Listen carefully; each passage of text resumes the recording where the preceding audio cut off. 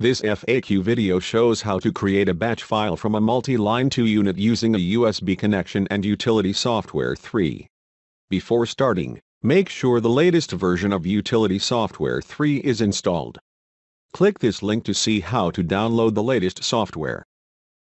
You need a Type AB USB cable to connect your computer to the device.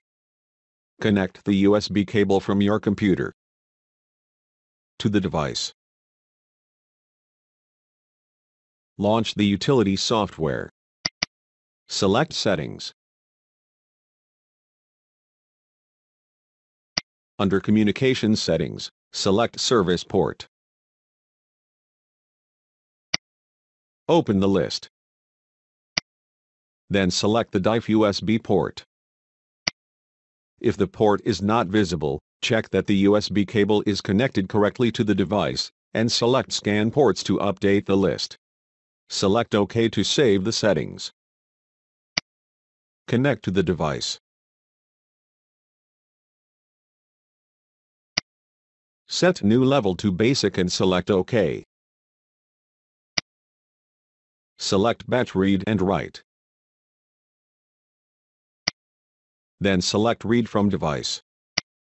Now select the information that you want to include in the batch file. The batch file always contains the permissions of the unit.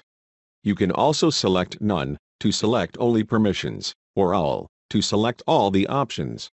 Create the batch file.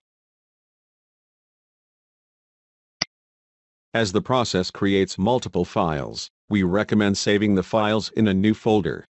Select the location to save the files. Enter a file name and select Save. The progress of the file creation is shown here. When you see Done, you have successfully created the batch file. If you need additional help, contact DEIF Service and Support. You can find the contact details here. You can also chat directly with one of our service engineers.